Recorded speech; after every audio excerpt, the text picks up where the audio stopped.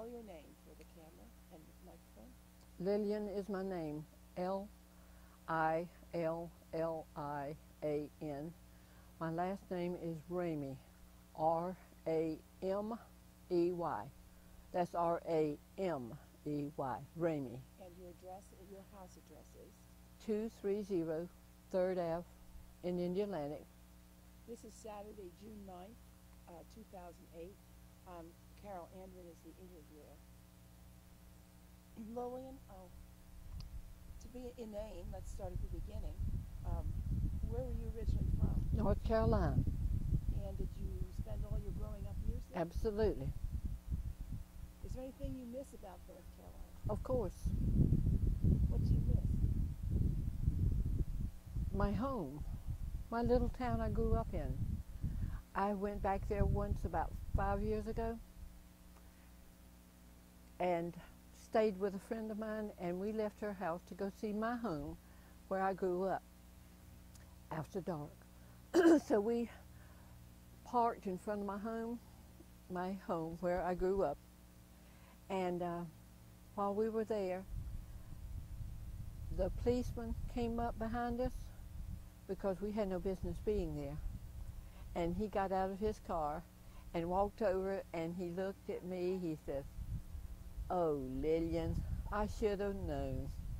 That was a great return. Yeah, I thought so. That was wonderful. Oh, he knew me from years back. So to us, that I had come back to my hometown, and I was in front of my home. Whoever was living there now had no business living there. What brought you to Florida? What brought you to Florida? I was married. My husband traveled a lot, and he was in heavy construction. I'm talking about road construction. So we went a lot of places. You know, we lived in a lot of places. Not fun when you're looking for a place to live and you've always lived in your own home forever, you know, your own hometown. And to go somewhere else and they don't know who you are, forget that, Mama. You better know who I am. My name is Lillian Perkins Ramey. And so you wound up in Florida. I think you told me the Orlando area was your first. That was Orlando. We moved to Orlando first, and his job was with Hubbard Construction Company. Old name. I go way back, forgive me. Yeah, that's where we moved to. And that was about 40 years ago? Sometime like that. Okay, go ahead. Lillian, how long was it before you came to Indialantic? I have no foggy idea. No idea. You moved to Melbourne Beach first, perhaps? Yep. And then? And I have to think a minute. You were saying you liked Melbourne Beach a lot. I like Melbourne Beach by far more than Indialantic. I know you want that on that recording. Have you been here about 30 years in this Melbourne Beach, Indialantic area? Oh yes, absolutely. Lived on that beach. Raised my sons on that beach. This is where they grew up, surfing on that beach. When did you get involved in real estate? About 30 years ago. About the time you moved to this area? Sometime like that. I don't remember About literally. the time you became a single mom, or did you?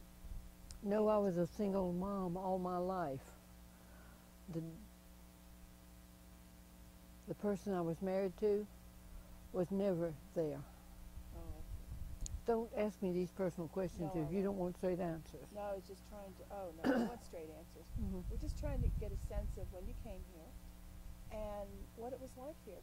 Did you like raising your boys up here, your Oh children? yes, absolutely. You were near the beach, you were near that ocean. We got that river over there. Excuse me, the lagoon. It is a lagoon, not a river. It's called a river. And where did your children go to school? Here in Indialantic. And Melbourne, where that was high school.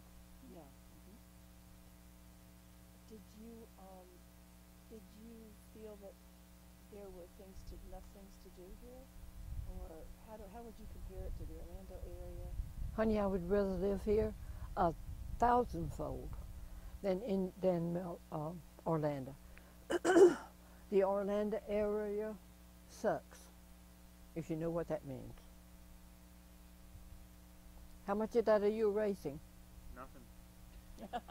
No, that's okay. No, I did not like the Orlando area at all. Never did. Inland, hot. The beach side, we have a breeze blowing most of the time, which you know. Very pleasant. Yes.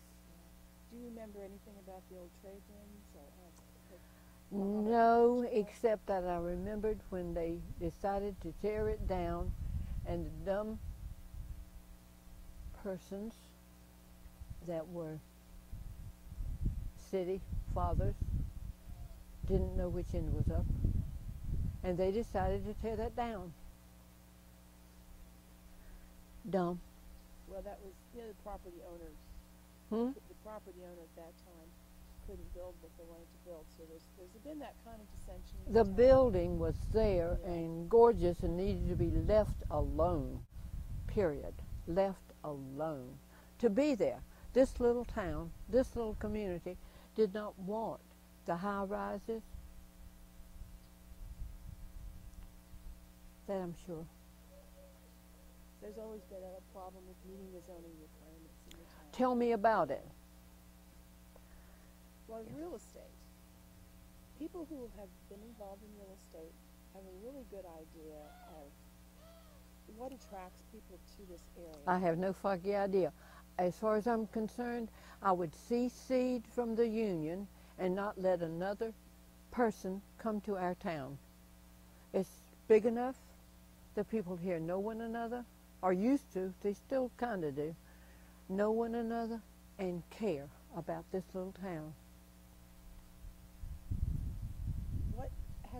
What changes have you seen in the town since you've been in the area between Melbourne Beach and Indialantic?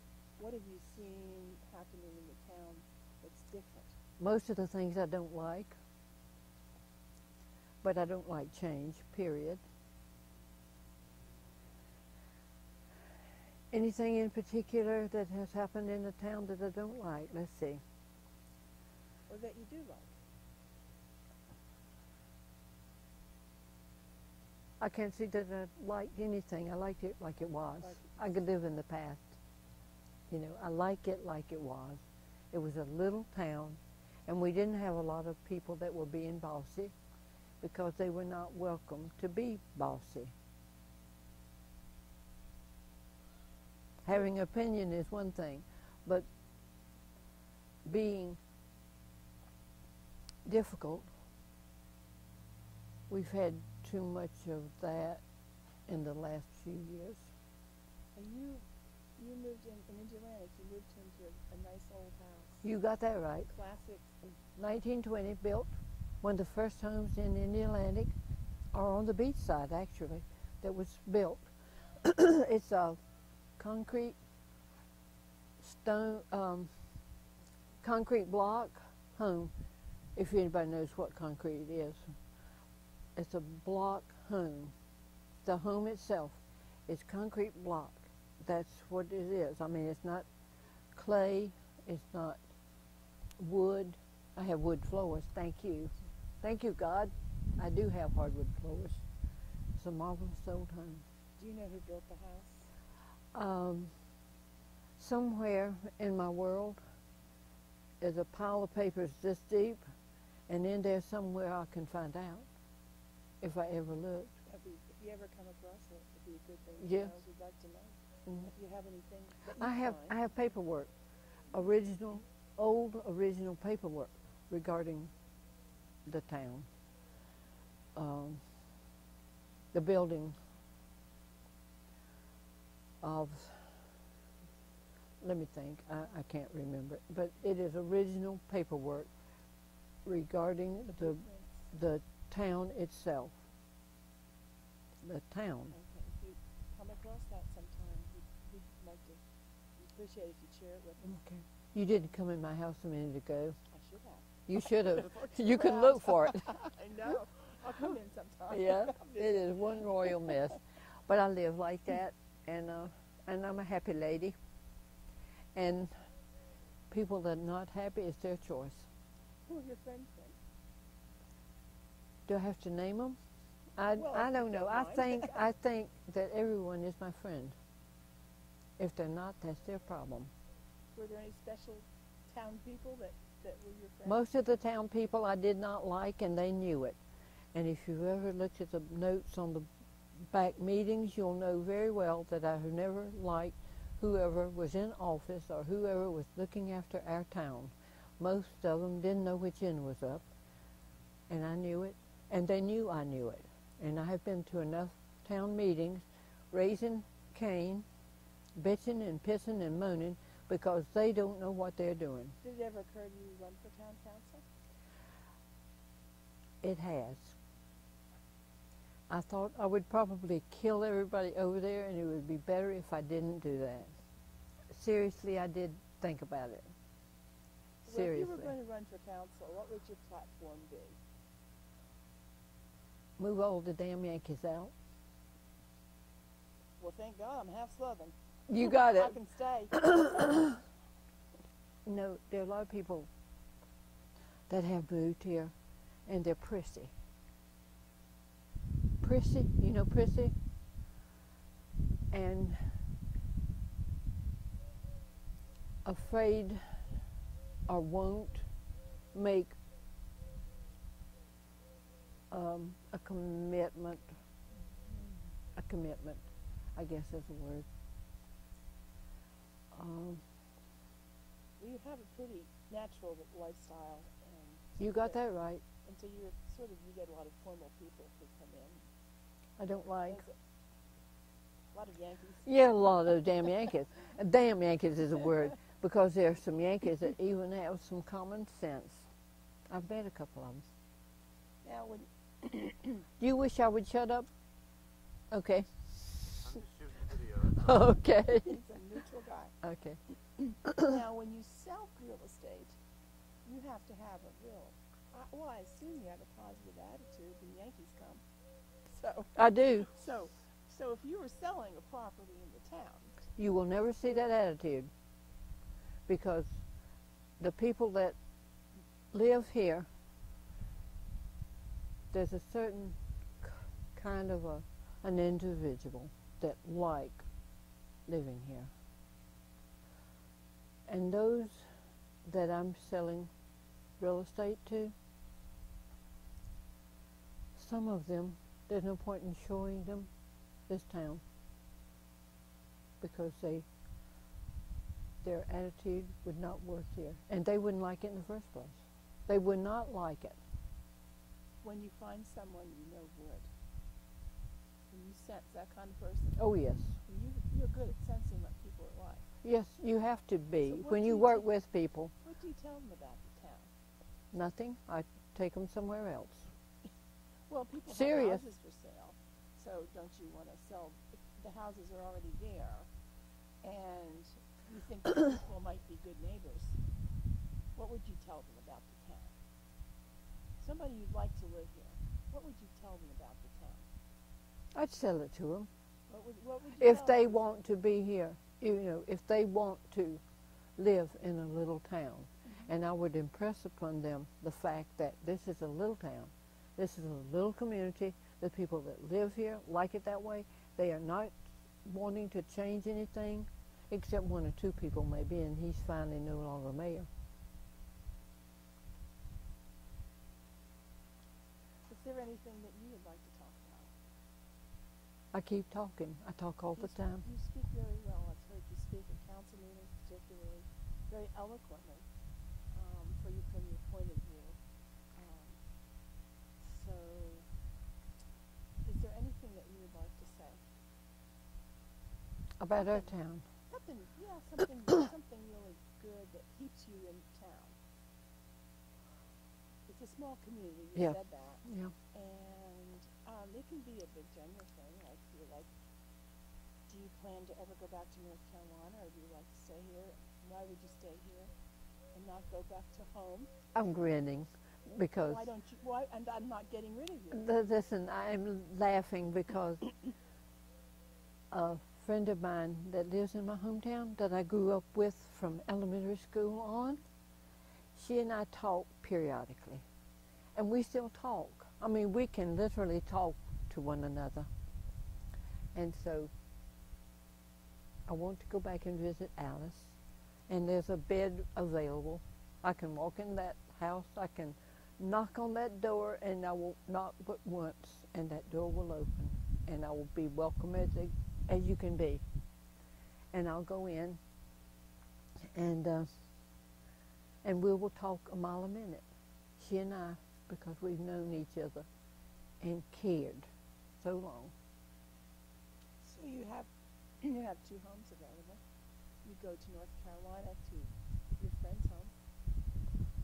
So you don't need to move back there. I don't want to move back there. Visit. They would not let me move back there.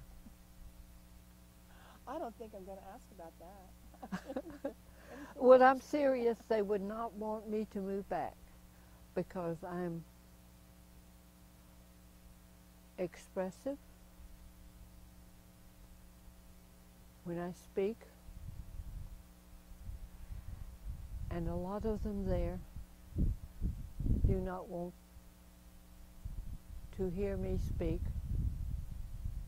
because I am very definitive as far as what I think. You don't ever wonder where I am. Sounds like a Southern lady to me. You got that, baby. Is there anything that you think is obvious? Any little questions for him? Anything else?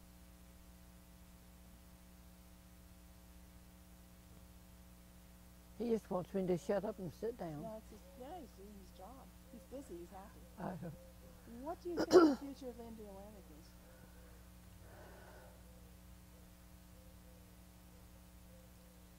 just can say what I hope, that it never changes. And the former mayors that I dislike intensely will go away, but they aren't going anywhere. They live locally, and they love it too, I'm sure. Okay, good enough. Okay. Okay. The fact that I live within a block and a half, 2 blocks of the ocean. I can hear it roar sometimes. That delights me. I sleep with my head in the window. And at night I can hear that roar of that sea, that earth, letting the sea roll in.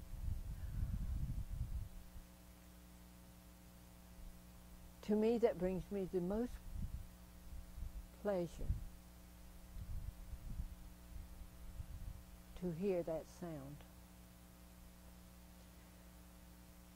Because you either like that ocean or you don't live here. You can go away. If you don't like this ocean and that lagoon, go away. And I can invite you to go away in no uncertain terms. But that ocean is there. And I walk down there sometime, and I ride down there sometime, and I stand on that pier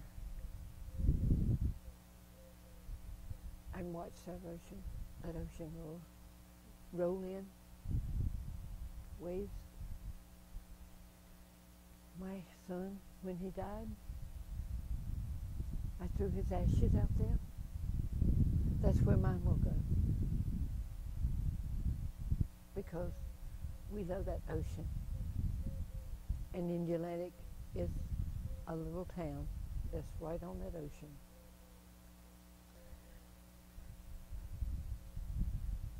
I like living here.